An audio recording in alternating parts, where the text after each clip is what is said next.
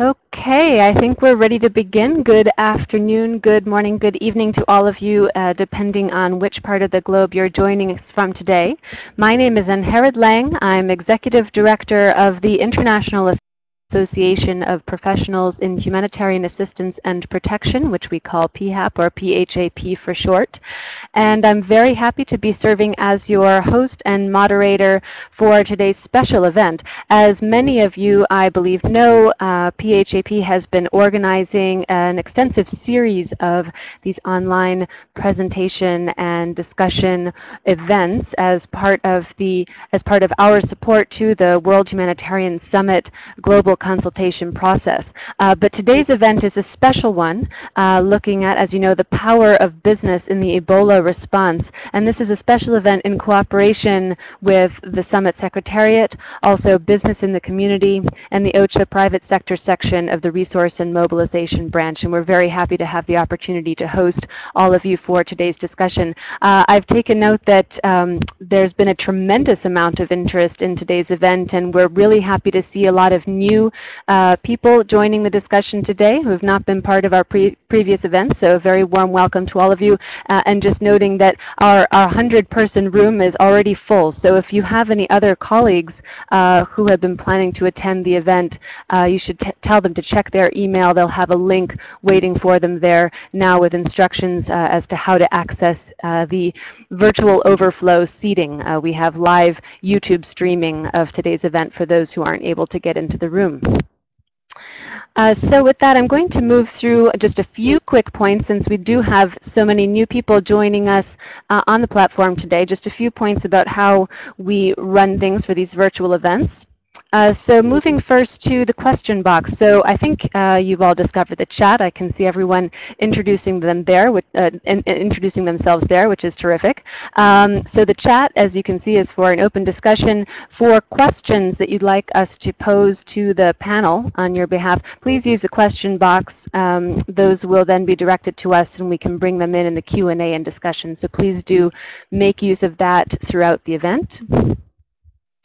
Also the polls. So you've also all discovered these two poll questions, and now three poll questions in front of you on the screen. Right now we're just asking some basic profile questions about your professional affiliation, the particular sector that you're working in. Throughout the event, we're going to be posting poll questions that relate to the discussion, and we encourage you to take a look there, provide your input, and this really gives us another great way to get instantly the sense of the opinions, the experience, the perspectives in the room. So please do take advantage of that level of engagement in addition to the chat and the Q&A.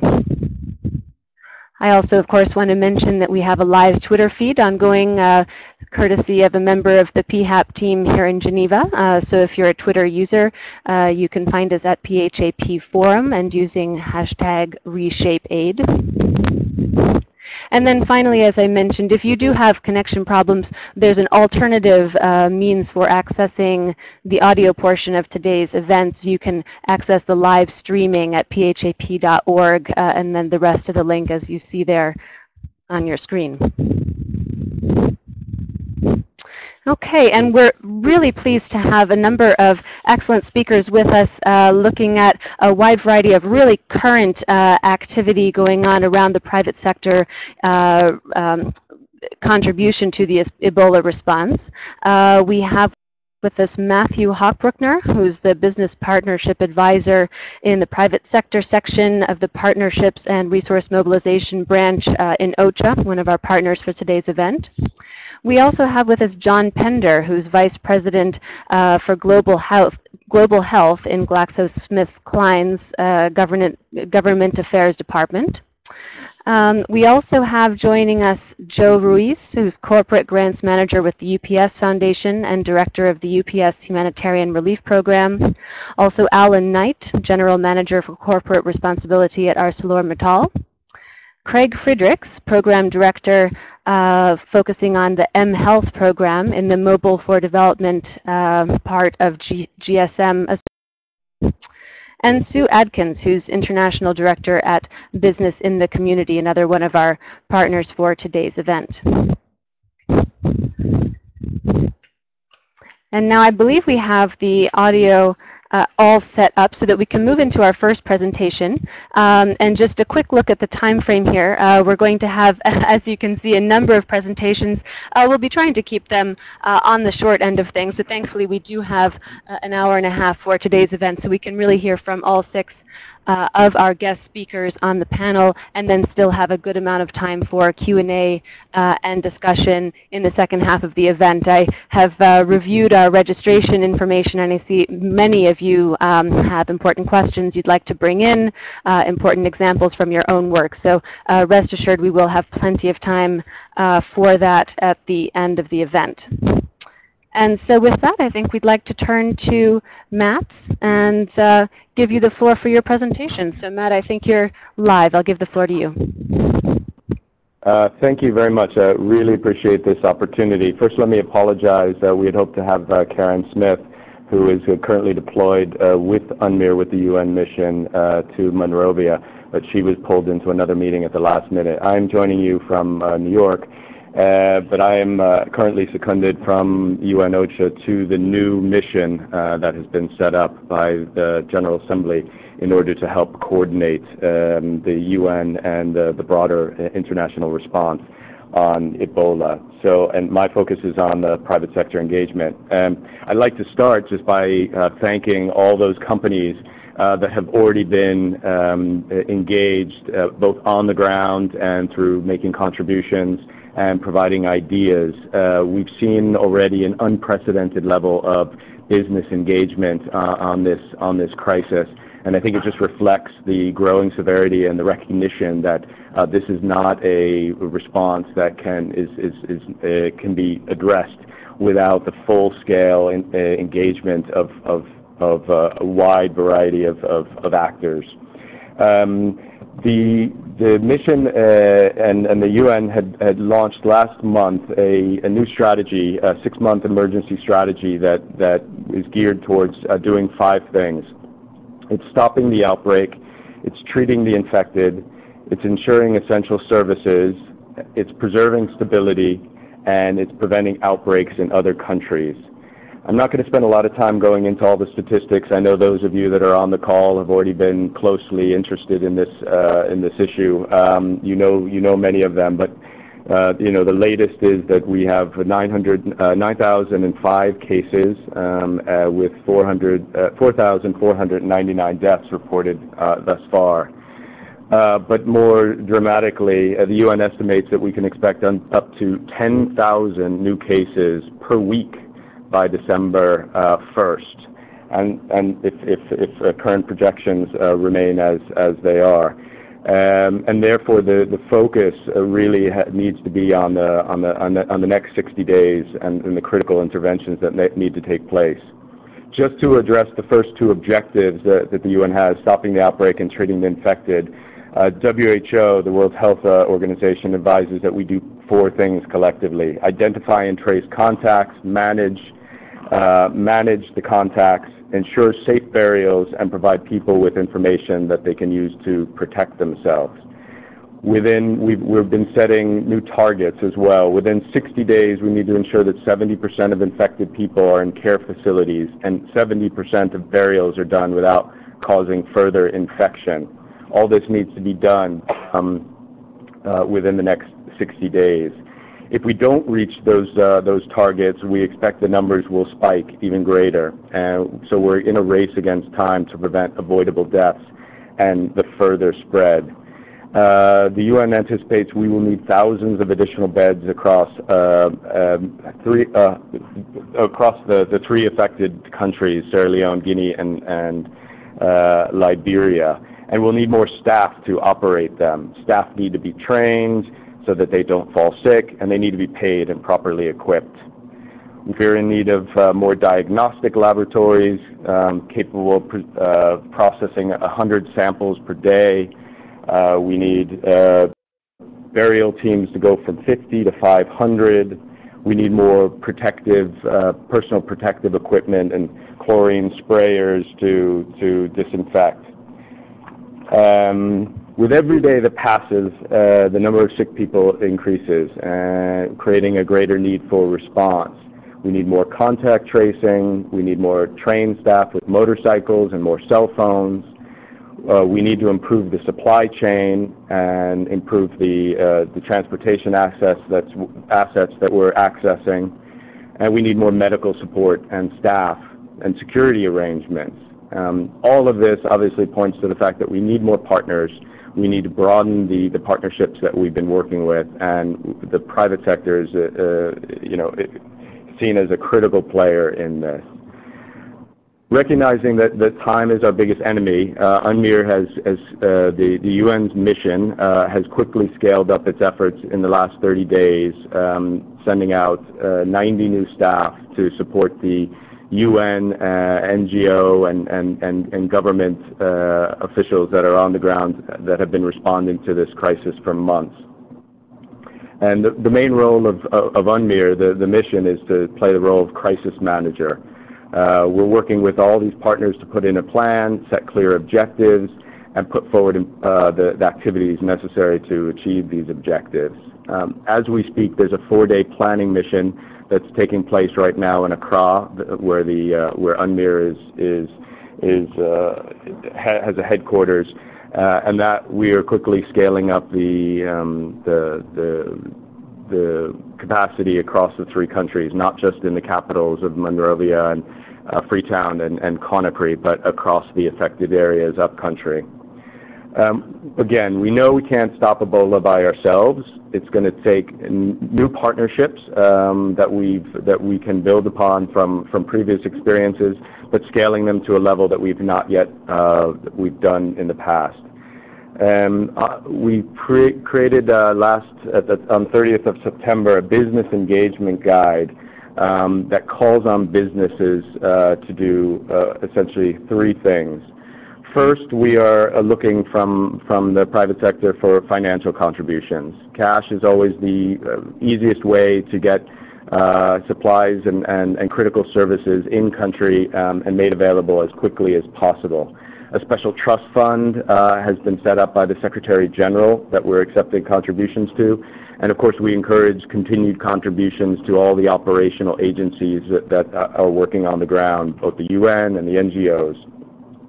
The second thing that we need from private businesses is the donation or the provision of in-kind materials and direct service support. And we need these things to be reported. We're already working closely with 3 main sectors in this industry: the health sector, the telecommunications sector, and the logistics sector. And I think we'll be hearing from our speakers in a few minutes about some more details on each of these areas. And then finally, what we need is to have joint public messaging, joint advocacy, and solution finding. We know that businesses carry a strong voice within their communities and globally, and we need the call for common messages to be amplified at all opportunities that we have, including at the World Economic Forum and other opportunities bringing together global leaders. Our goal is to continue to identify and share the key gaps and asks on the ground. We will continue to work very closely with coalitions. We have on the line Alan Knight from the EPSMG, which is a coalition of companies working in West Africa. We're already working closely with them, and we hope that coalition will continue to grow and strengthen, and perhaps include countries thus far unaffected by the crisis, but at risk in West Africa. And we're looking to bolster the relationships that we have and expand on the work that we're doing with the health sector and the mobile and the telecom sector. Already the planning with the mobile industry is allowing for the provision of equipment, the setting up of standards for two-way communication with affected communities, and setting up systems so that we can provide mobile credits to health workers and others that will require resources going forward. We are heartened again by the engagement of the private sector. We in the UN stand ready to listen and hear from all of you what you can bring to the response. And obviously we look to coordinate this closely and with all of our partners with the national governments in order to address this crisis. Again, time is of the essence. The faster that we can make those connections between businesses, what businesses have to offer, and what the UN and others prioritize on the ground, the more quickly we can address and prevent this crisis from spreading. Thank you very much. Excellent. Thank you, Matt, and thanks so much for laying out the groundwork for this discussion today. We're just doing a quick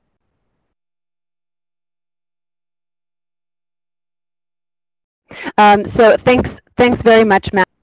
And we're going to move now quickly to our next speaker, John Pender from GlaxoSmithKline, because I understand that he will have to dash in just a few minutes. So I believe we've got your audio set up. I'm just waiting for the thumbs up from my colleague. Yes, thumbs up. So I'm giving you the floor, John. Over to you. Thank you very much. And I apologize in advance for having to dial off this webinar early. First of all, I'd like to start by thanking the organisers for setting up this webinar on this very important subject and for the opportunity to say a few words about the key role of the health industry in the fight against Ebola. We just heard from Matt how the private sector can contribute in terms of cash, in terms of in-kind donations, and in terms of advocacy support. But obviously those of us working in the health sector have specific contributions that we can make, but I think the webinar provides us with a chance for us all to think about and identify our contribution to help address this unfolding crisis. So working with the WHO and other partners, GSK is committed to playing a key role in the global response to the outbreak of Ebola in West Africa, and our efforts concentrate on investing in research and development to accelerate the development of our candidate vaccine and also contributing to the humanitarian response. And I thought I'd just give you some background on both of these areas. In September, we announced the formation of a new international consortium involving GSK, the Wellcome Trust, the UK's Medical Research Council, the University of Oxford and UK's Department for International Development, DFID, aimed at accelerating the development of our Ebola vaccine. Facilitated by this consortium, the vaccine, which we are co-developing with the US NIH, has recently started the first human trials in both the US and the UK, and just last week in Mali.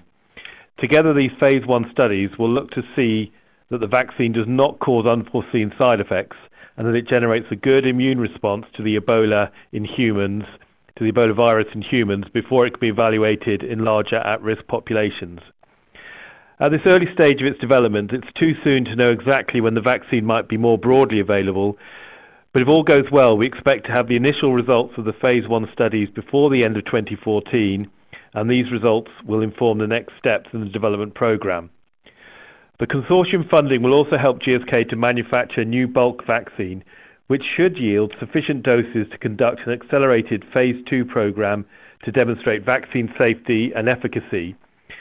We hope to commence these trials early in 2015, and they will include high-risk populations such as frontline health workers in the 3 affected countries in Sierra Leone, Liberia and Guinea, and in effect will be like running phase 2 and phase 3 trials in parallel. If the trials are successful, we will be in a position to significantly increase production to help the WHO combat this epidemic and prevent future ones, and we are working with other partners and stakeholders to accelerate the development of manufacturing at an industrial scale, but this will take several months. In addition to our work on the vaccine, since the escalation of the outbreak in April, we have so far donated £430,000 in cash contributions for the 3 countries most affected. This includes funding for Save the Children to enable them to continue and scale up their work, supporting those affected and working to reduce the spread of the virus, particularly over the vital next 90 days. It also includes donations to AmeriCares and Direct Relief, which are being used to cover the cost of purchasing and delivering PPE, that's personal protective equipment, for frontline healthcare workers. In line with what Matt has said, I'd like to reinforce the importance of cash donations here. In this very fast-moving situation, many organisations on the ground need cash to provide them with the flexibility required to procure what they need when they need it. However, for many good reasons, there has been a move away from simplistic cash handouts by companies to more sophisticated approaches to philanthropy. This means that companies now find it harder to provide unrestricted funds, and this risks slowing down the response. Alongside our cash donations, we are significantly increasing our medicines donations. We have donated supplies of GSK products for Sierra Leone and Liberia worth more than £500,000 to our partners Americares and Project Hope. These shipments include antibiotics which will be used to help patients who are vulnerable to infections within the Ebola-affected regions. We continue to work closely with partners on the ground and will provide further assistance as needed, fully aligned with WHO's guidelines. I'd like to take this opportunity to comment on the great work of BITC, Business in the Community. BITC play an important role in convening business and inspiring, supporting and challenging them on the corporate social responsibility and sustainability agenda, including international disaster relief and humanitarian action. And we are delighted to have been involved in the BITC recent research and publication on international disaster relief, business's unique contribution. On the business response to Ebola, BITC have been playing a key coordinating role with DFID and other stakeholders. In conclusion, I'd like to reinforce that the private sector has a vital role to play in fighting this outbreak, but also in ensuring that the local societies and economies continue to function effectively. And I'm sure we'll hear more about this from other speakers, especially Alan. On GSK's behalf, we will continue to review our efforts and to pursue novel approaches to tackle Ebola, and we encourage all companies in all sectors, as well as the broader international community, to similarly consider what more they can do to contribute to fighting this dreadful disease and supporting the affected communities. Thank you. And thank you very much, John. We really appreciate your contribution today, and of course the contribution of GSK to the response. We do have a few questions coming in for you, but I think we may have to follow up with you after the event and see if we can get your inputs to the report rather than keep you on the line today, as I know you have to run. But thanks very much for your time and for being with us. You're very welcome. Thanks a lot. So we're going to move to our next speaker. We're turning to Joe Ruiz, who's with the UPS Foundation. I'm just going to make sure we have Joe coming onto the line. So just briefly, Joe Ruiz is Corporate Grants Manager with the UPS Foundation and Director of the UPS Humanitarian Relief Program. He's responsible for efforts to enhance the disaster preparedness and response capabilities of the humanitarian community through key partnerships in the public and the private sector that can benefit from UPS's extensive logistical expertise and financial resources. Joe, very happy to have you with us today, and you have the floor. Thank you, and I also want to say thanks to the organizers for having this call. UPS, like GSK, is on the front lines trying to make sure that this initiative gets the proper attention in all of our communications as we try to amplify the importance of the message of the importance of the business community to respond to this initiative. We're also very committed to playing a key role in this response through our logistics expertise.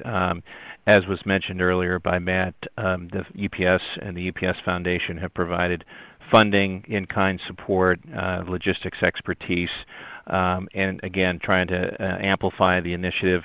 We've been collaborating with our NGO partners, including many of the UN agencies that I'm sure are on the call, UNICEF, World Food Program, UNOCHA.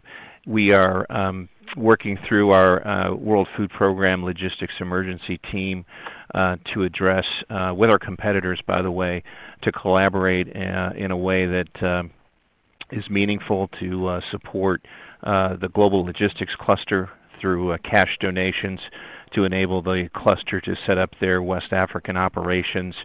At present, for any of the businesses that are on the call, they are currently looking for warehouse capacity in airports in the three primary countries, but also in Ghana and Senegal, where they're setting up their key operations. We're also working very closely within the U.S. with the CDC Foundation to help provide, working also with tremendous customers of ours like Henry Schein, who's on the call today, to support shipments of personal protective equipment, and working closely with other NGOs to provide ocean, ground shipments like MedShare, AfriCare, and Direct Relief International. So we've been providing in-kind support to many of our NGO partners. I'd also like to mention one of the organizations who's helped to create an air bridge from the United States Airlink that is providing capacity for corporations, understanding that there is a need, a continuing ongoing need for supplies, personal protective equipment into the region. They have been providing through a generous grant from the Paul Allen Foundation air capacity out of the U.S. and Europe. I believe they have another flight that may be coming in November. Wanted to make everybody aware of that. Also, as you said, that cash is most important because it can be used quickly. I also want to highlight the Center for Disaster Philanthropy Ebola Fund that is available, that is collecting donations from various corporate and private foundations and community foundations to apply to the impacted area. So again, I just want to say that UPS is very committed through the UPS Humanitarian Relief Program. The UPS Foundation continues to work with our partners to meet the needs and fill the gaps that have been identified through many of the calls, such as this one, that are providing invaluable information to the business community. So I want to thank the organizers for having this call and making us aware of the ongoing situation in the area. Thank you so much. Great, thank you very much. So we're going to be moving right along to our next panel presentation. We're turning to Alan Knight, who is with, oh sorry, I see. I've just learned that Alan is going to be coming in a few minutes later. So we're going to be going then right away to Craig Friderichs, who's joining us, as I mentioned at the start of the event, from the GSM Association, GSMA.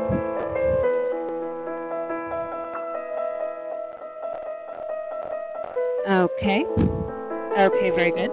So Dr. Friderichs is Director of Health at GSMA and is a former trauma physician and biotech analyst, now heading up a global team that brings together the mobile industry and health stakeholders to improve health outcomes in emerging markets. And we're going to be hearing from Craig today on a couple of points. He's going to be looking at the active facilitation required by multi-sectoral partnerships and also issues of response timelines and the relationship with coordination efforts. So I'll just wait for the thumbs up again from my colleague, and then we'll turn to Craig.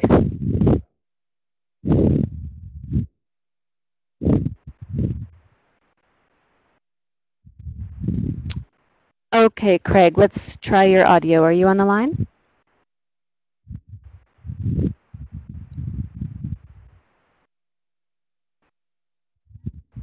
Okay, so it looks like we are going to have to work again on the audio for Craig. Apologies for that. In the meantime, Sue, if you don't mind, we're going to turn to you next.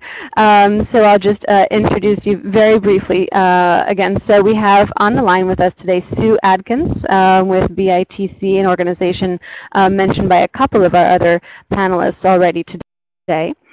Sue is the International Director at Business in the Community, BITC, and having a background in business, she is responsible for BITC's international strategy, mobilizing business action on corporate responsibility and sustainability. Sue has worked with companies and NGOs throughout Europe, North and South America, Africa, and Australasia to help them develop their corporate social responsibility and sustainability strategies, as well as their partnerships. So Sue, I'm going to give the floor to you to both introduce BITC and some of the particular issues you're highlighting currently around the Ebola response. Over to you, Sue. Thank you very much. Thank you. I'm very, very glad to be here and very grateful for everybody who's spoken so far and given such fantastic insight. A lot of people on the call won't know who Business in the Community are, so just Business in the Community in 30 seconds. We're also a charity that's, our president is His Royal Highness the Prince of Wales, and it's been around for about 33 years, working on corporate corporate social responsibility and sustainability. And we are an organisation with about 850 members, business members, and thousands of others in our network. And we are very much focused on business mobilization, business for good, and trying to get that moving at a greater, faster pace. From an international point of view, we work around and champion the benefits of corporate responsibility everywhere. And from that point of view, in the context of this conversation, we very much have been focusing on international disaster relief and very concerned to mobilize and better organize business and encourage business to be better organized and better partnered with the humanitarian aid agencies to deliver greater, faster support for disasters. We've just recently done a report that we launched, and encourage you to have a look at it, which is all about business unique contribution and really being clear that every business has a contribution to make to many different disasters, including Ebola. And it's not just the health sector that need to be thinking about what they can do, but just listening to what people have said already, and just talking to different people in that sector, whether it be government, NGO, or business, about what's needed. It's not just about the vaccines, of course, or the PPE, which is a new phrase to me, but the suits, the physical equipment that people need. But it's actually, there's so much more that's required, and every business should be able to consider what maybe they can bring to bear. And I think the key insights that I think we've been understanding over these last couple of weeks that this crisis has been unfolding, well, first of all, we've been very much working on understanding the context and sharing that insight with others. Because, of course, at the very beginning of this outbreak, it was very much happening in West Africa over there, and only now are people beginning to understand it's going to really impact over here, wherever over here is. And I think that's something that we've begun to see has taken much greater and stronger hold. And so we've been working closely with DFID and OSHA to try and help mobilize business on the agenda of addressing this crisis. We're reaching out and engaging businesses and also international NGOs as well. And I think it's really been important, and it still is really important, to understand the need on the ground, who's doing what, and how they're doing it, and who's who on the ground, and everybody needs to be collaborating, and who could business be thinking about working with. Obviously UN OSHA, obviously other UN organizations, but also the international NGOs. But who and where? This sort of thing needs to be better understood by business. And then understanding, of course, the relevant business support in this context. And as I say, it's not just about the health piece, it's not just about the equipment piece, but there are so many logistics issues, supply issues, all sorts of issues to consider, which many businesses can support on. And then, of course, all this has to be considered within the humanitarian, social and political context. And when I was doing the early research on this in the first few weeks of the outbreak, it was clear that many businesses are very, very concerned, A, to help, but B, to do it in the right way within the appropriate context, and to make sure that they were seen as making a contribution, but that their contribution was just part of the contribution. But I think people are very nervous and very concerned about what should they be trying to give apart from the money.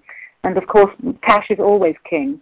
But many businesses don't have the cash to give, but they have a huge amount of resources, services, skills that they can bring to bear.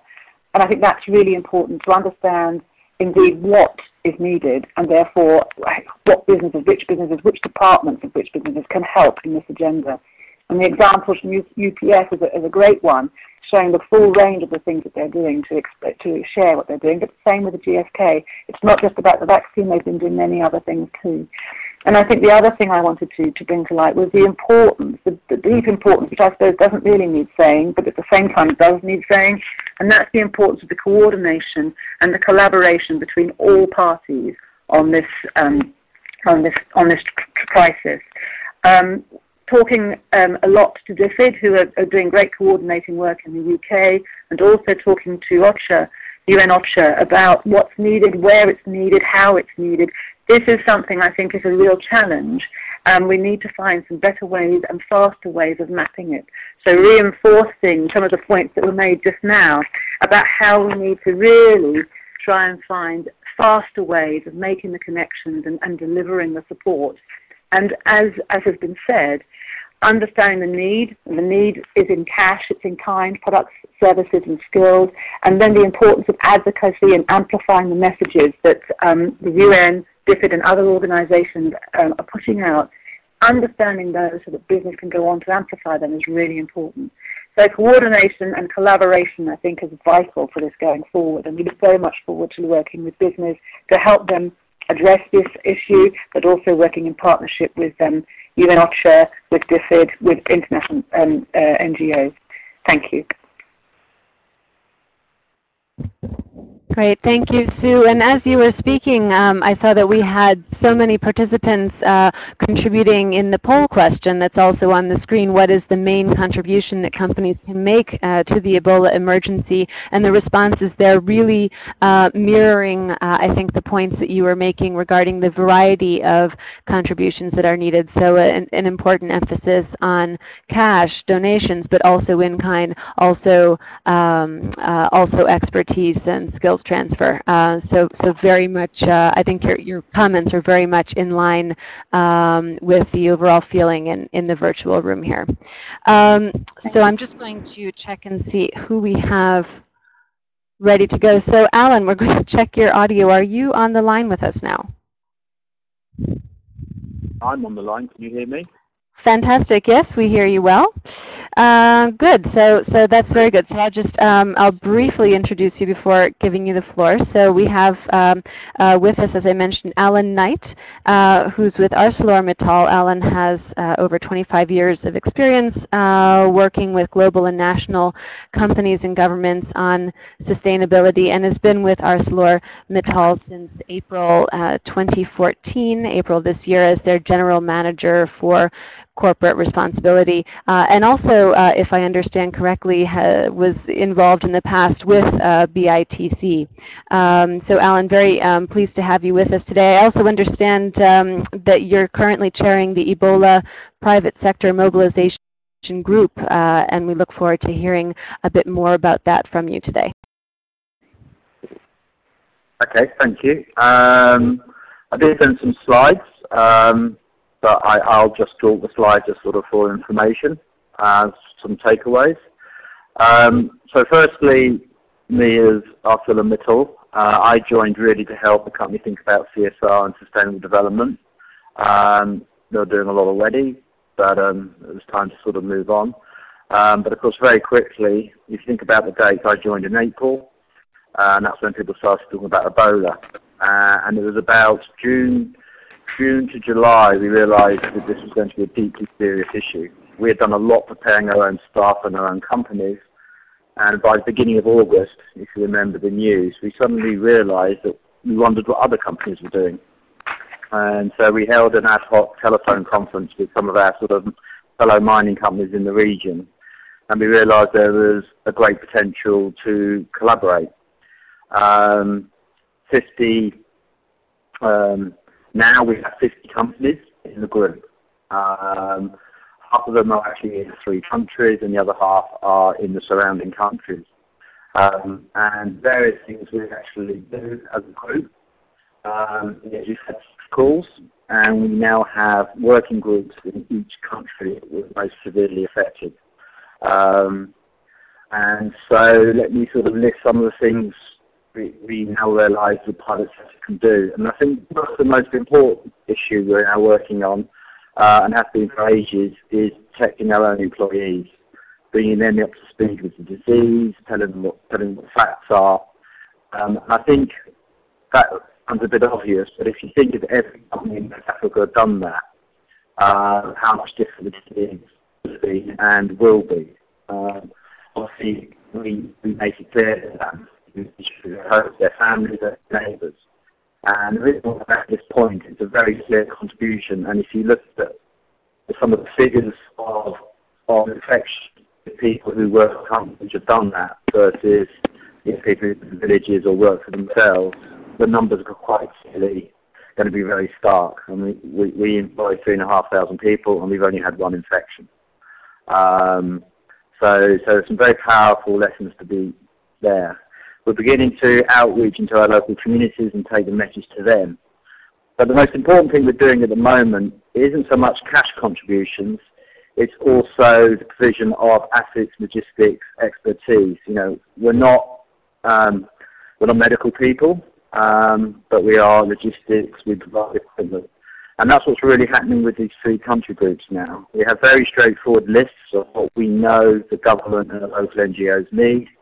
Those groups meet once a week, and we provide what we can provide. And when I say that, you know, it does range from things which seem to be quite trivial, like buckets and Wellington boots, but some quite substantial stuff as well, like the equipment and the actual people to build roads.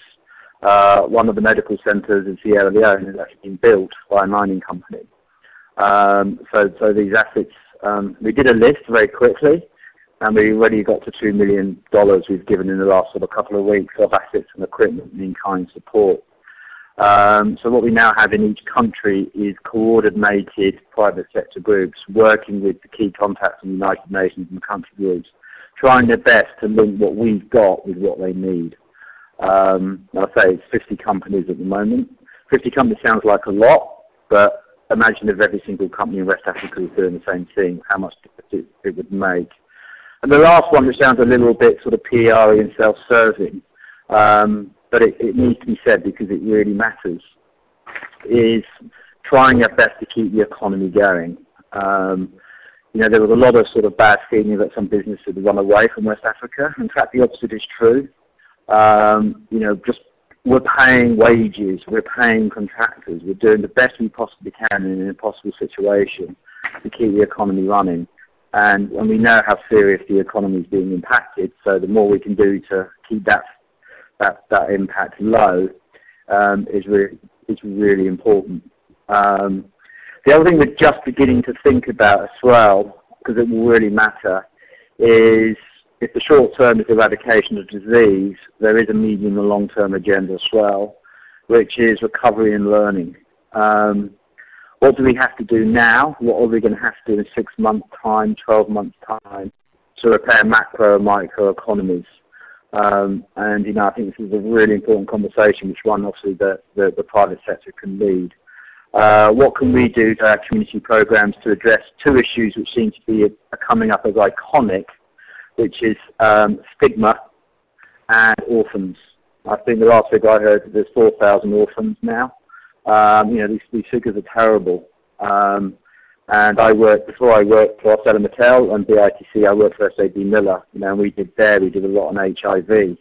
This is like HIV in fast motion. And what I mean by that is it's terrible and it's cruel, but actually there's an awful lot the private sector can do to manage down this disease and manage some of the social and sort of economic consequences of it to make them not as bad. The other thing as well I think we also need to do, and this is very much going into the sustainable development field, is actually learn some of the deeper lessons. This isn't a priority now, but we mustn't forget to do it when the disease dies down. You know, the relationship we have with nature. You know, lots of talk about fruit bats and modern culture clashing with modern culture. You know, somewhere in all of that sort of complex thinking is probably some of the causes why this disease bit and bits. So we're going to try and carve out a space in our group for that as well. So So that's what we do. We're 50 companies working together as one group for the whole issue, and as country groups if we've got operations in those countries most impacted. The country groups focus on the most important issue of the day, which is just doing the best they can to eradicate the disease. The supply chair, which is the umbrella group, actually sort of does some of the more longer-term thinking, advocacy work. We speak direct to the sort of United Nations group, so we're on the top group, which is the Global Ebola Response Coalition. So we're one of that sort of group of 20 people coordinating the overall response. So it's a very good platform to work from. So, if you're interested, my contact details are on the web page. On the deck of slides. And we're in the process now of building a web page. We don't have one at the moment, and we're in the process of sort of finding an institutional home and actually making this a proper organisation, because at the moment it's just a club of 50 companies working together. I think in about 4 to 6 weeks' time, it will have a proper strategy, it will have a proper governance structure, and a web page and identity, which is helping us prepare for the long-term thinking. So I think that's about my 7 minutes, so I'll shut up. Sorry I missed the earlier presentations, but if there's a discussion, I'm ready to answer questions and clarify points I've made, but thank you for listening. That's me. All right, great. Thank you very much, Alan. And I do see at least one question coming in specifically for you. We're going to hold on to that one until the Q&A, if you don't mind, Emma. But thank you for your question. And please, anyone else with questions, do bring them in, as I said, throughout the presentations. We're going to try now to bring in our final panelist, Craig. Craig, could I just test your audio and see if it's working properly now?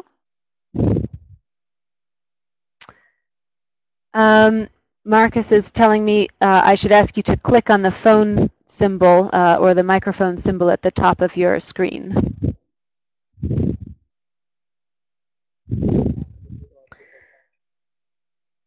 Okay, so Marcus is going to work on bringing you in. Let's see, in the meantime, I think, let's see. Okay, so in the meantime, Alan, I'm going to read out this question that came in for you. Sorry, we're having just a small technical problem here. Okay. Okay, great. So Alan, Emma Hare had a question for you saying, how is the EPSMG engaging with NGOs and IGOs?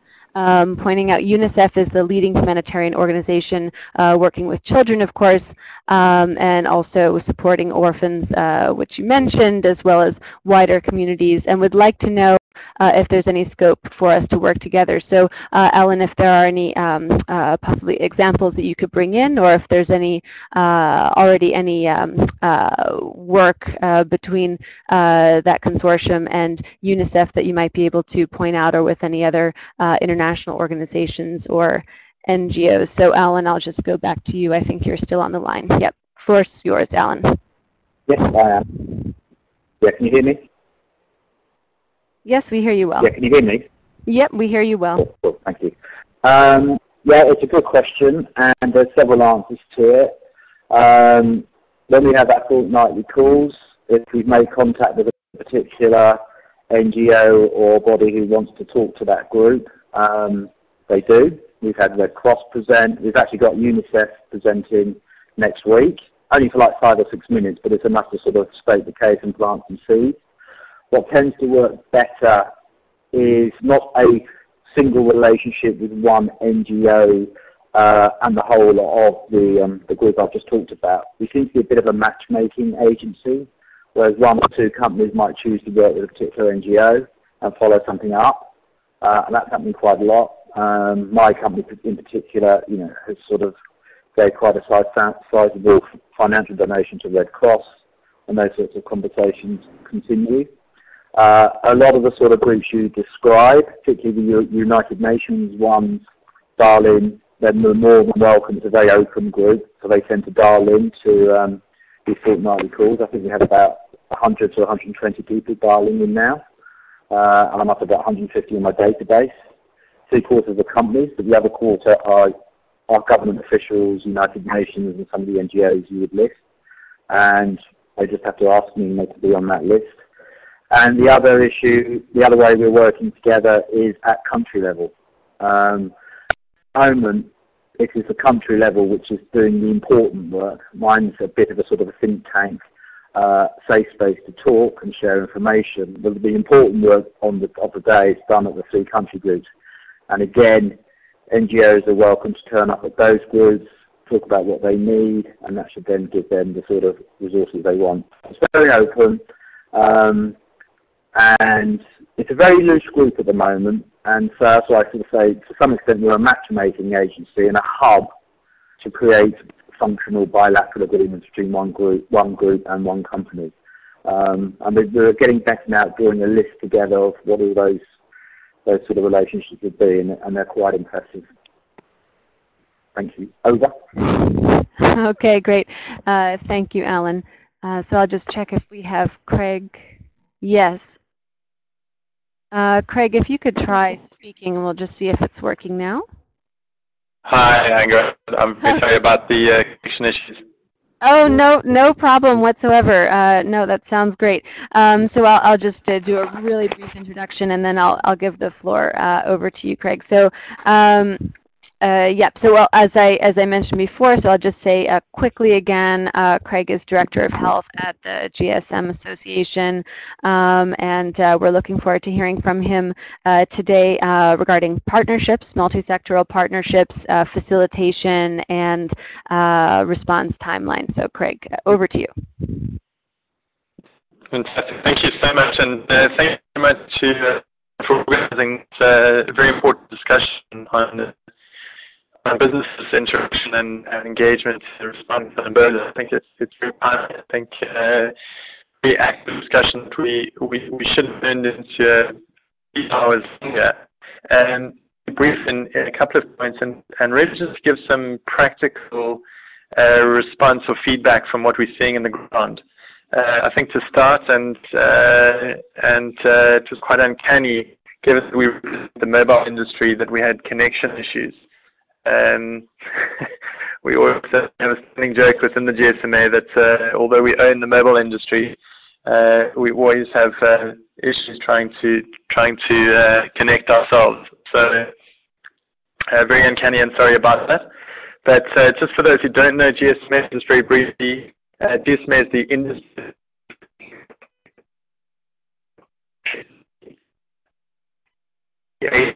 of all operators of pads around the world, handset manufacturers, the IT community, entertainment, media, and increasingly a number of other industry partners and several organizations and companies looking to enter mobile in a very big way.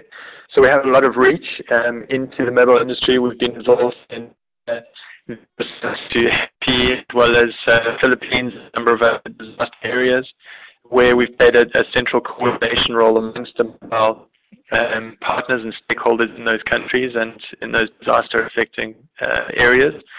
And the humanitarian NGO, governments, local stakeholders, and local sector organizations.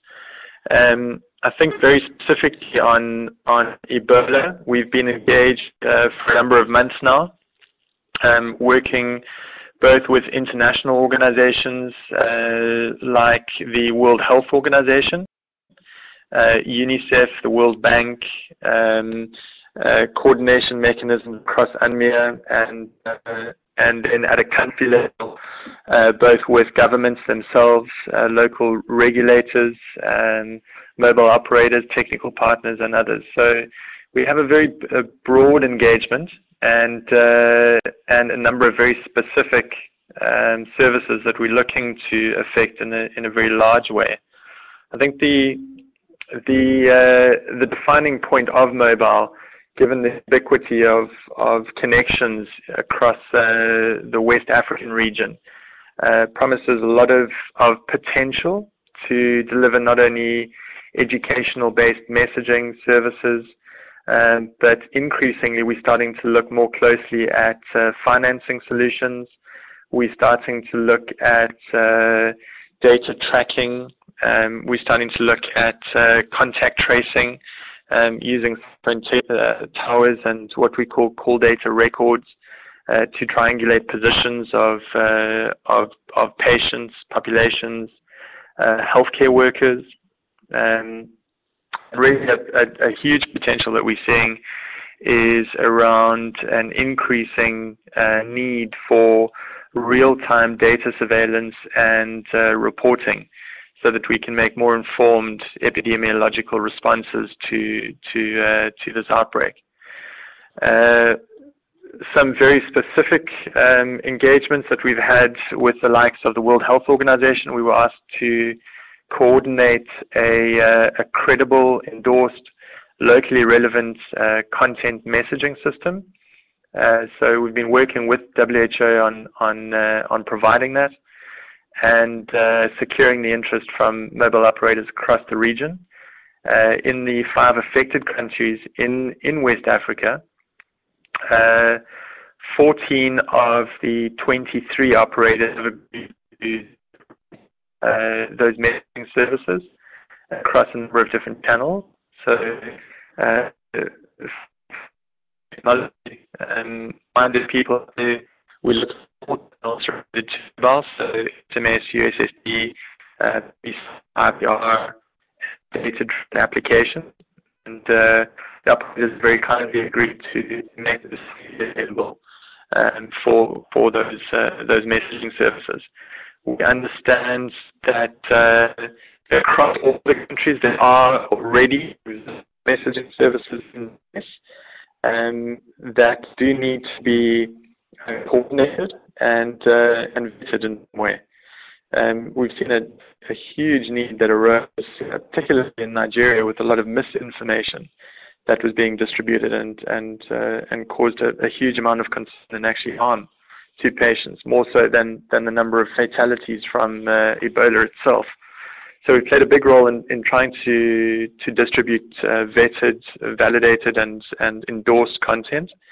And as I said, the mobile operators are committed to making that freely available across their networks to patients via what we would call short codes. So these are typical numbers, a *111#, for example, that anyone would be able to dial to access those messages on provisioning similar type of network functionality and access to healthcare worker services. And there we've been in conversations with Ericsson, the Earth Institute, with Google, MSF, and a number of other players looking to leverage existing services that they have in country. So I think just in brief, there's a huge amount that the mobile industry in particular can play or can contribute in this response. I think a lot of the assets that are in place in terms of being able to communicate effectively, transfer data, access call centers, and mobile money infrastructures. All of those are being provisioned and gearing towards supporting local agencies, governments, and humanitarian organizations. And I'll caveat that with some very practical feedback, is that one of the big barriers that we're seeing at the moment is once we've made these announcements of the commitments from the mobile industry, we're battling to field all of the requests. And so what we are asking for is a very coordinated response from the different sectors, and where we're needing some of the bigger international organizations to take a very active leadership role in firstly defining the need on the ground, securing local endorsement from government and local authorities, and then being able to translate that into something that the private sector can respond to in a timely and measured fashion. So while there's no shortage of interest to engage from private sector side, there does need to be some form of coordination so that we can make sure that we leverage the potential as far as possible. The other point to be made is just in terms of timelines, and this is very specific, obviously, to the mobile industry, is that we can respond very quickly with service deployment across the networks and a response in whether that's in a mobile money or a commission or cash transfer or a reimbursement. We can respond in a fairly quick time frame, but are noticing that there's a significant delay in actually securing agreements or commitments and endorsement from governments to actually deploy those services. So we're needing some, in some way, shape or form, to structure more generic services and products that can then be deployed across a regional basis. I think the risk of what has happened in primarily the 3 countries we want to prevent from happening across the other at-risk countries that we're starting to focus on now very firmly. I think it was Matt who said one of the 4 big areas is the prevention of outbreaks in other countries, and very conscious that mobile can play a very big role.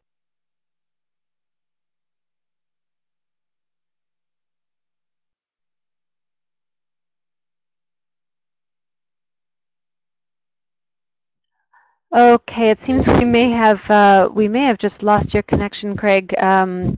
Thankfully, I think you were nearing the end of your comments, and it was a break at not the worst moment. But my apologies for that.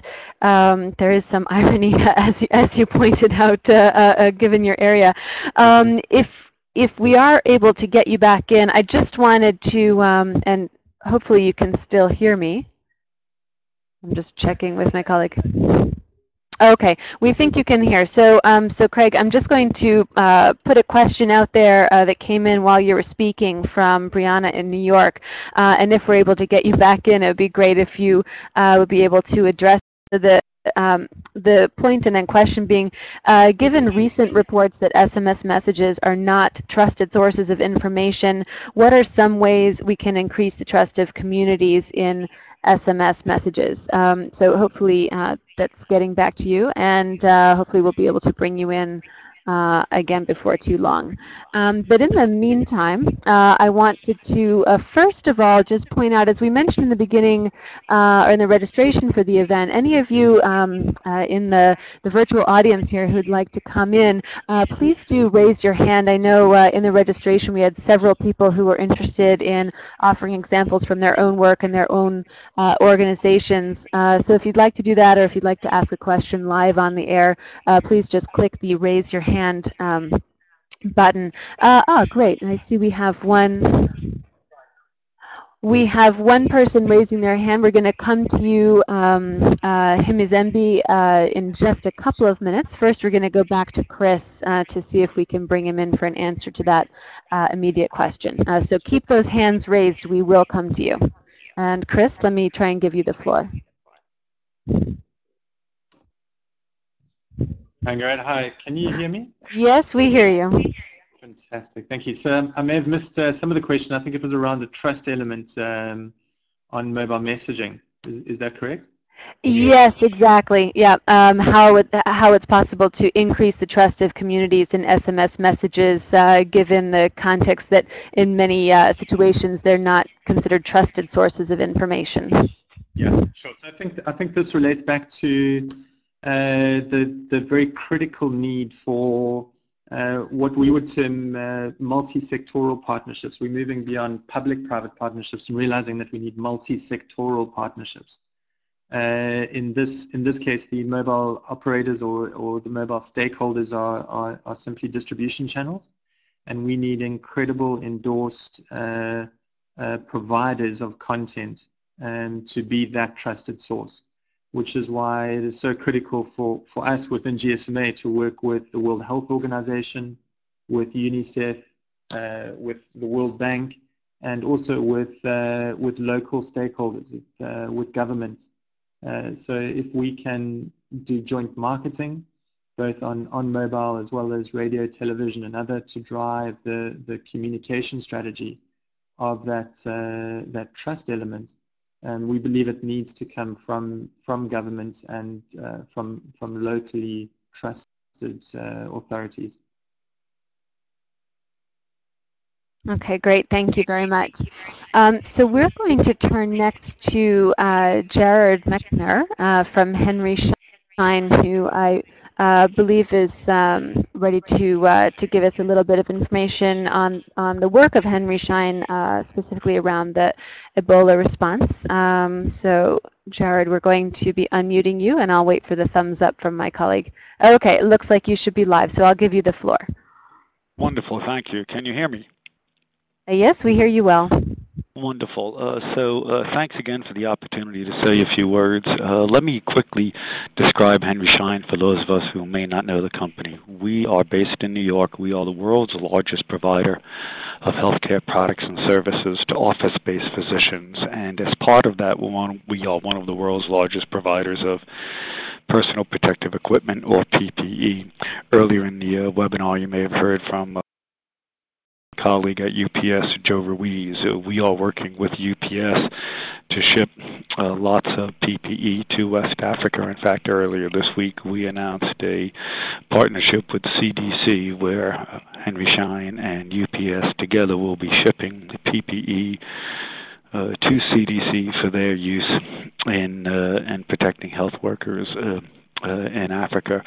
Henry Schein also works with many of the major NGOs, including MedShares, AmeriCares, Direct Relief International, among others. And to this question of how businesses can participate, I think one of the critical issues is we all need to participate in a way that is natural and in keeping with what we do. So in the case of Henry Schein, we're a big supplier of healthcare products and services, so that's what we focus on. One of the things that we do that I think might be a learning for the group is to get involved in these processes before the crisis occurs. So, for example, I mentioned the NGOs earlier.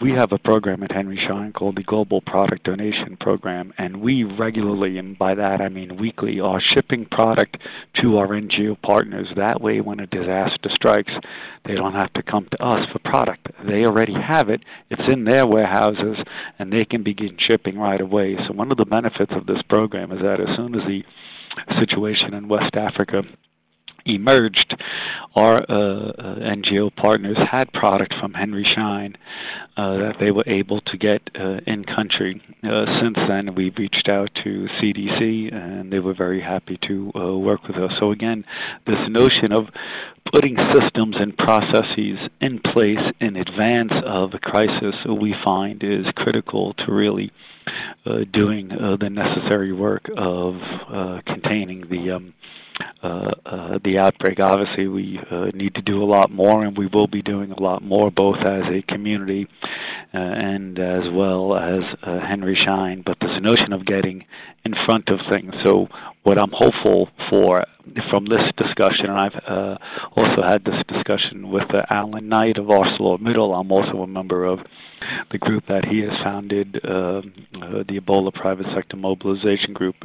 It would be tragic if after this a moment in time we don't continue to take the learnings of this crisis and apply it in the immediate future so that we're ready for the next inevitable outbreak. So that's my contribution to the discussion, and I thank you again for the opportunity to say a few words. Absolutely, and we're very glad you could be here, and thanks for being the first brave participant to come on the air. We really appreciate that. We did have another hand raised from Himizimbi, who's calling in from Namibia. We're going to try to bring you in. Well, let's see. We're going to try and open up your audio connection there. Okay. So we may have lost that connection. So we're going to move instead to our first round of questions, going around to, oh, sorry, backtrack. I think we do have Himizembe, I hope I'm pronouncing your name correctly, on the line. If you could try speaking so we could test your connection. And let me ask you to click at the top of your screen. You should see a symbol that looks like a microphone or a telephone. If you could click there, that should open up your audio channel, and then you can try to speak.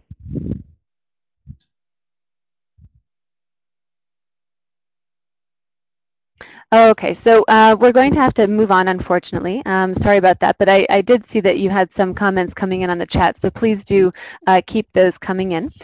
So we're going to go around our panel with a round of questions here that have been coming in during the discussion. So first, a question from Helena, who's here with us in Switzerland, in fact, asking how can private sector or corporates actually support to address not only the immediate health response, but also facilitate that economic impact of this outbreak is buffered.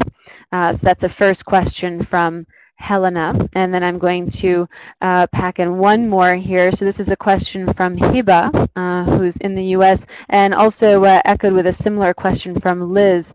Hiba wondering, multiple UN and development partners are approaching the same global companies with different asks, and she's wondering how can that be streamlined and better coordinated. And I know we've heard a bit already today regarding different coordination and information sharing mechanisms, but considering what a great emphasis there is on this in a number of questions that are coming in the comments, I'd like to put Hiba's question up there for the panel to see if we can draw out any additional insights on that. So let me go around those that we still have on the line here from our panel with these two questions from Helena and Hiba.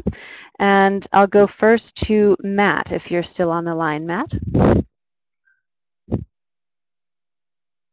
We're just going to unmute you, Matt. One moment. Okay, Matt, you should have the line now. Great, thank you very much. Maybe I'll answer Hiba's question and maybe leave it to our private sector panelists to answer the question on the broader economic response or economic impact. So the obviously coordination, there is a large number of UN and NGO and civil society actors that are all working to respond here. We do know that there's tremendous interest, as I mentioned in the beginning, from the private sector. The UN is coordinating under UNMEER, under the new mission, coordination with all the private sector focal points within the UN agencies, and we're expanding that to include the NGOs. Obviously, we're trying to track all the calls that we're getting in. I'll say in a moment what the Ebola website that we're using is, but we're tracking those requests as they come in. We're taking phone calls on a daily basis, and we are sharing those with each of the UN agencies that are operational, so that we can direct the interest to the agency most appropriate to receive those. Obviously, we've been working really closely with coalitions. Having Alan Knight's coalition led by ArcelorMittal and other mining companies across West Africa has been extremely useful, because we can also direct the assets that those companies have on the ground directly to some of the NGOs and operational agencies that are functioning within the 3 affected countries.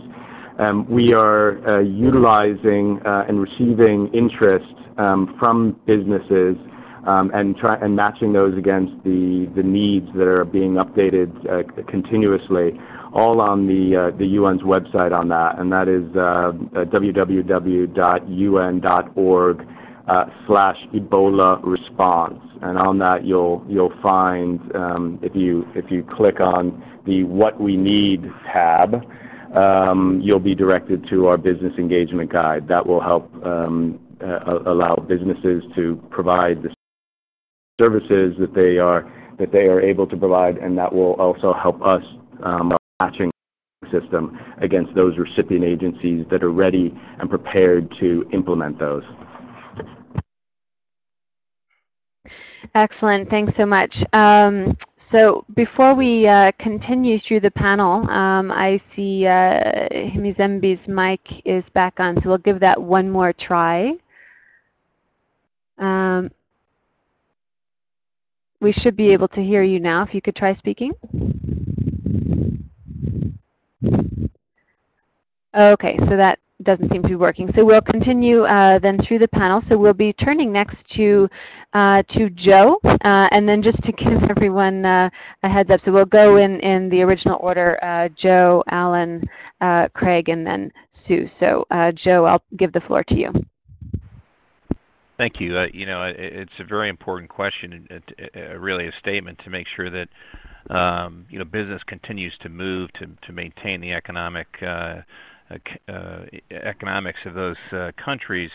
I will tell you that we have seen some challenges with the air capacity into these countries, as certain airlines are being you know, told that you know, if they land in those countries, their rights would be restricted or in other countries. So I think, again, this collaboration between countries and the private sector and governments is critical, because there are businesses that want to continue to support you know, the initiative, but what we've seen is sort of a restriction of capacities, and then also some of the services that are needed in collaboration with some of our partners, understanding from them that it's getting more difficult for some of the private sector organizations to maintain their staffs who are operating in the region, perhaps providing ocean shipments into the ports.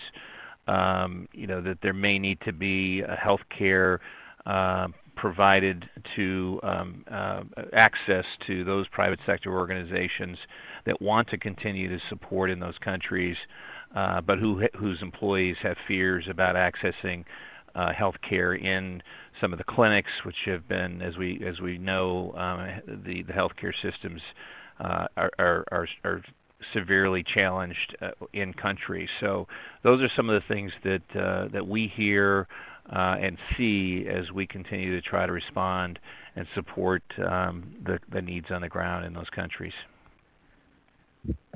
Okay, excellent. Thank you very much, Joe.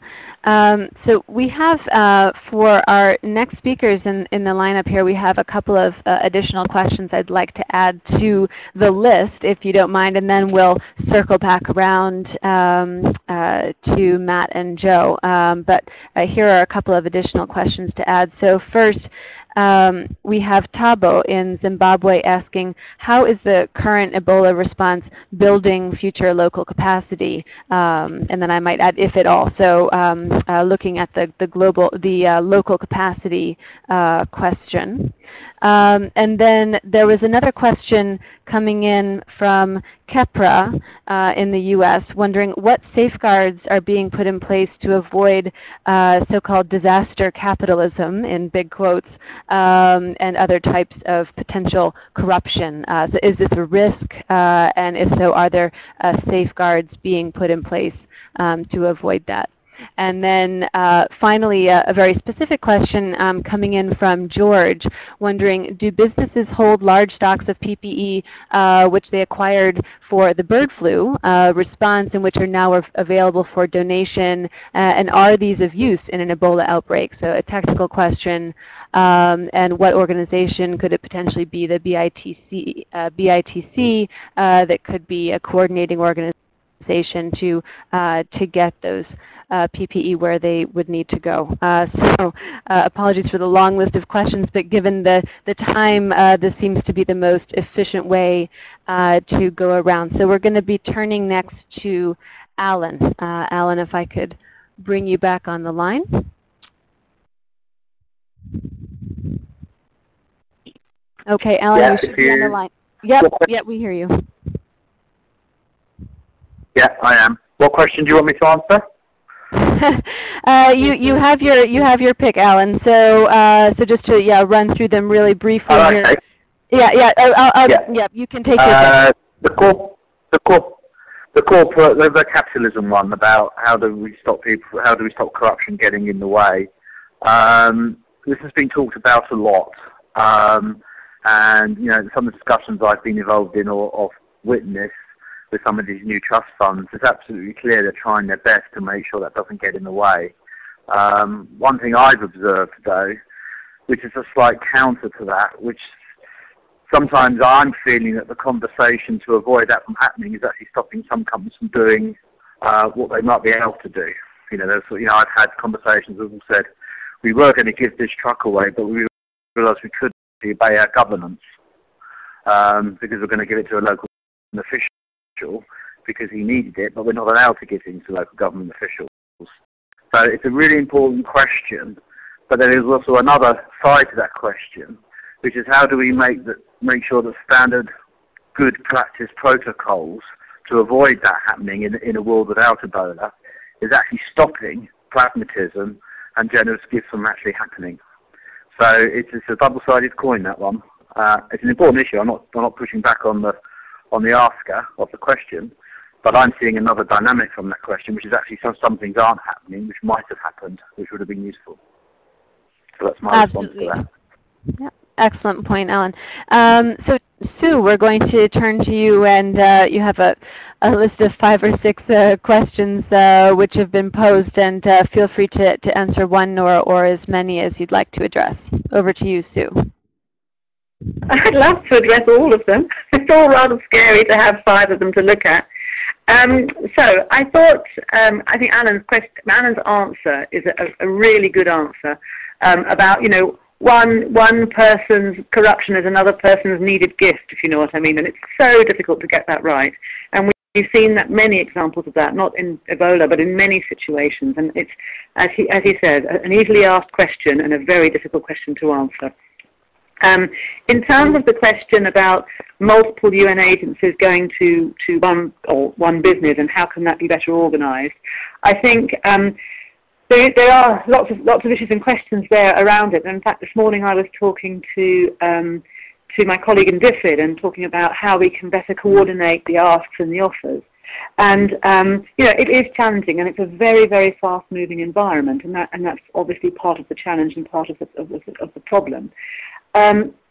What I was wondering, actually, in this whole spirit of there's lots of useful things that business can do in this space, actually getting business who are very good, for instance, at call center handling, who are very good at managing offers and putting them out to the right places and doing the right things with them, actually asking some of those types of businesses with those types of skills to come in and try and help make more efficient the asking and the offering that's going on would be really helpful. And I think some of that sort of brain type would be very useful to try and help make more efficient this whole process and try and get to the nub of some of these questions faster and the answers faster. So I hope that's an interesting and different way of looking at it, but I think business have a good role to play here and could really be useful. In terms of the question of how are we helping to support the local capacity building, that's such an important question and something I think all of us are very aware of in any disaster situation. And I think we need to keep our heads up and make sure we're looking at this question at the same time as we're dealing with the unfolding tragedy that's kind of happening. So no particular answer to give there, but just to say, Tabo, it's a very, very good question again. And then the question of do business. Now, what was the question? About the bird flu. The bird flu build-up that was brought together. And could we do something about that, and could we use that? Now, I think that's a really, really good question, George. Thank you for the question.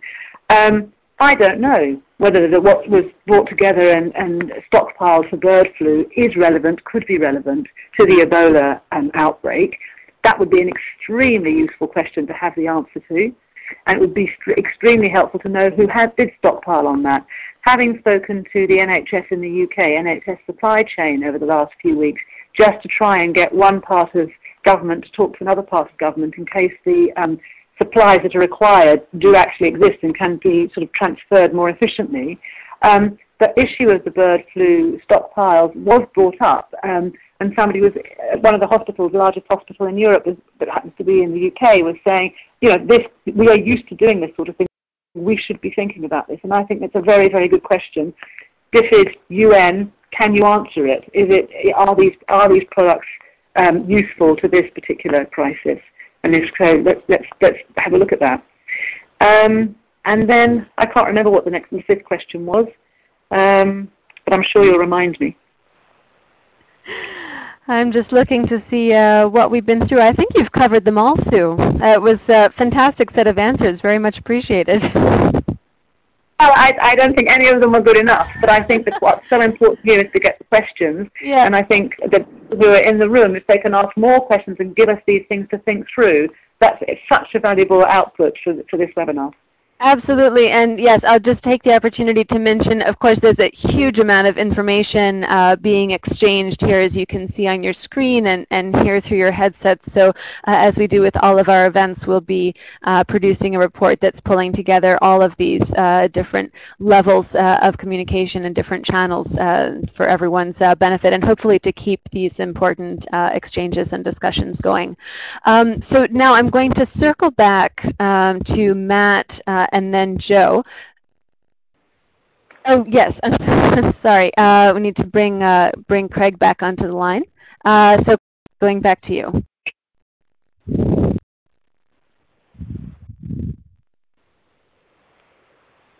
Hi, thanks very much. I think just in very brief response, I know we're running out of time. I think just the whole notion of facilitated coordination, which is really critical here. There was a question around how can we coordinate the multiple responses that are going back towards private sector. We think that needs to be governed or managed by a technical organization, but without unnecessary time delays on actually implementing. That's the critical thing we're seeing at the moment is the time delay of coordination.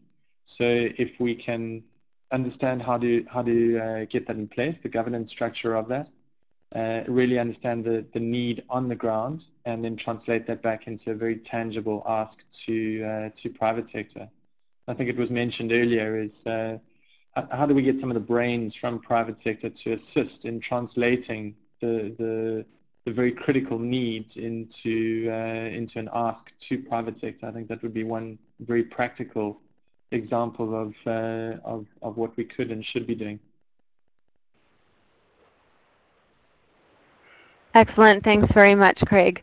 So now, apologies for the hiccup there. We are going to now be circling back to Matt and to Joe.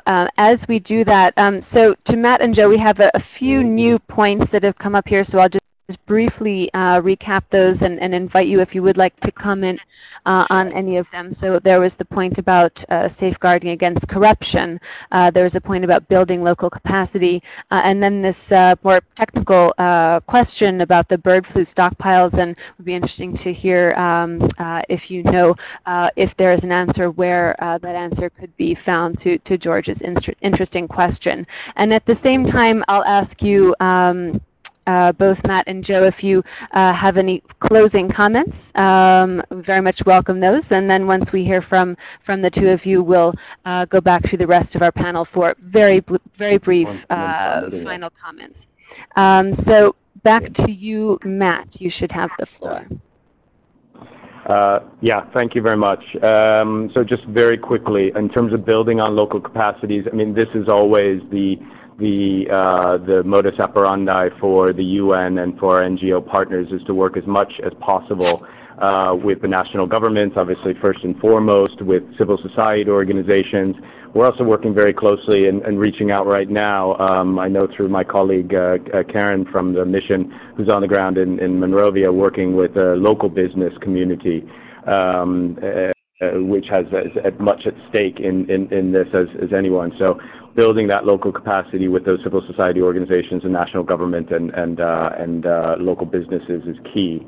In terms of the bird flu issue, you may know that the UN's efforts on this on the ground and globally are being led by Dr. David Nabarro. He has been involved in all of the pandemics that we've seen over recent years, including bird flu. He's very much bringing in the technical and coordinating expertise from. So certainly anything regarding the technical requirements and linkages between bird flu and Ebola have been looked at and will continue to be used as learned. So maybe just to wrap up, just a few things. Number one, we appreciate opportunities like this. So thank you to PHAP and to business in the community for allowing us to come together. I think we had key critical callers on the line representing the industries that we've been working with most. But again, to say we're quickly expanding those relationships and looking at other areas where other industries can be coming in and playing a key role. We ask for business-to-business coordination because it's difficult enough for the UN to coordinate all the public actors that are on the ground. So the degree to which businesses can also be coordinated through their coalitions, Joe Ruiz talked about working with competitors. This is fantastic. We need more of this. If businesses are coordinated and we can be reaching out to a few key individuals, it makes our coordination, our overarching coordination role of the United Nations that much easier. So thank you for that. Great. Thank you, Matt, and thanks for being with us today. We're going to turn next to Joe. Joe, do you have any reflections on these last points and then closing comments from your end? Well, thank you again. Matt said it very well. I think the only thing I'll add to what Matt said is from our perspective, the reason that we're able to provide support is because of the partnerships that we develop in advance of these disasters, and I would encourage all private sector organizations to develop those partnerships in advance, because when something happens, UPS in our unique humanitarian relief program have already provided funding, emergency funds, in-kind budgets, and so it's very direct and quickly that we can put together the solutions with our partners, and so for us, that's how we address the coordination issues. We work with partners on preparedness and capacity building, providing technical expertise, and again, that's one of the things that private sector organizations can do if they don't have tremendous budgets to be able to support emerging disasters. That whether it's technology or logistics or health expertise, those things can be provided with those partnerships in advance. I think Gerard mentioned his program working in partnership with NGOs in advance so that these PPEs can quickly be provided to the locations and there's no delay. And I think it's more important to reinforce that these relationships need to be in place in advance, because it's very difficult to field responses from a private sector perspective. We get flooded with many well-intentioned organizations who are not connecting. They just want to move supplies and products. They may not be their proper PPEs. We haven't vetted the quality, but we know if we work with key partners like Henry Schein and others, that we know that we're getting quality products and they're already vetted. They're working with organizations like the CDC, and you have to be working with organizations that are operating on the ground. And for any private sector organizations out there to find organizations that are actively working on the ground, there are many sources like the Center for International Disaster Information, Interaction, can provide you with lists of organizations that are actively engaged in this and any other disaster. So my message is the ongoing partnership is critical to our ability to help our partners, as I mentioned earlier. And that's all I have. Thank you again for inviting UPS to be a part of the call today. Excellent, and thank you, Joe. We really appreciate your taking the time to be with us.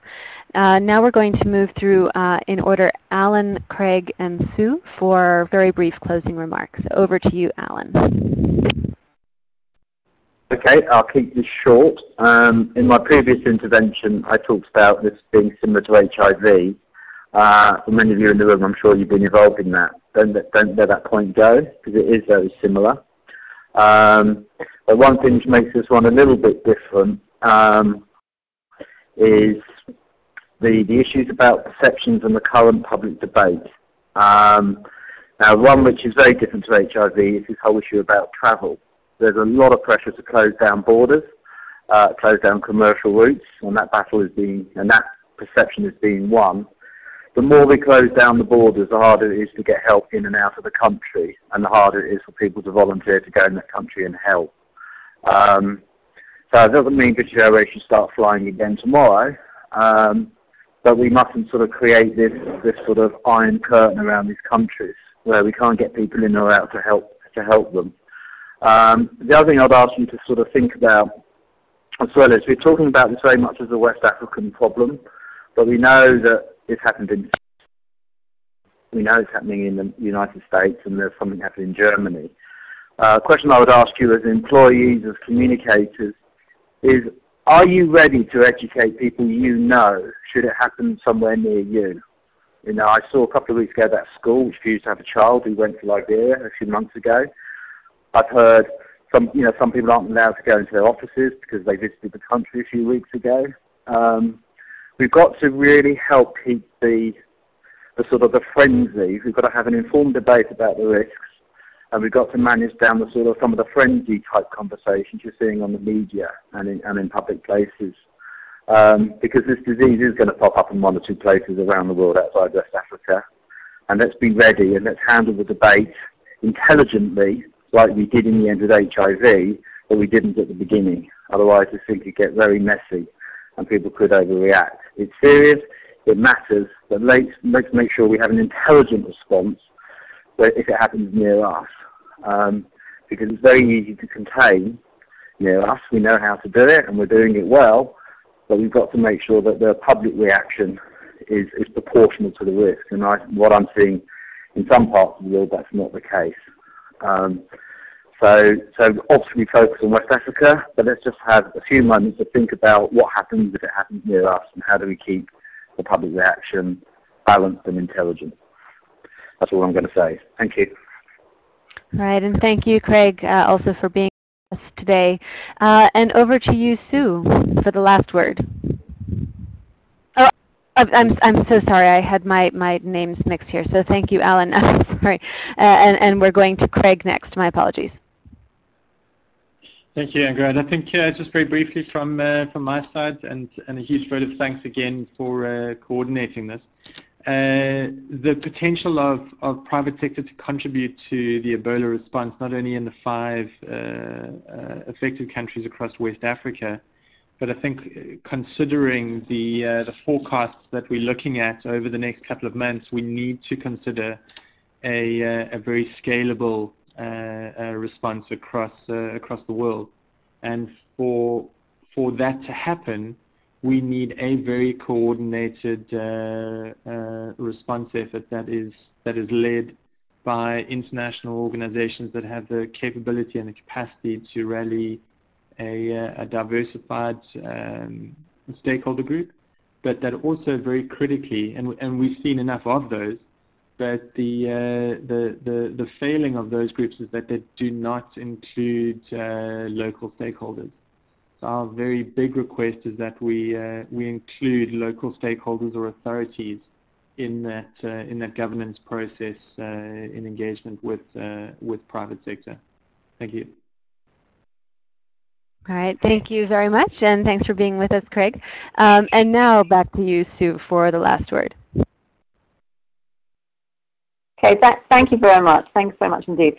I think from visiting the community and for me, my final points would be quite succinct. It would be about the vital importance of cooperation and coordination, which has been mentioned by many, and that collaboration is essential in order for us to be able to address this in an efficient and effective way.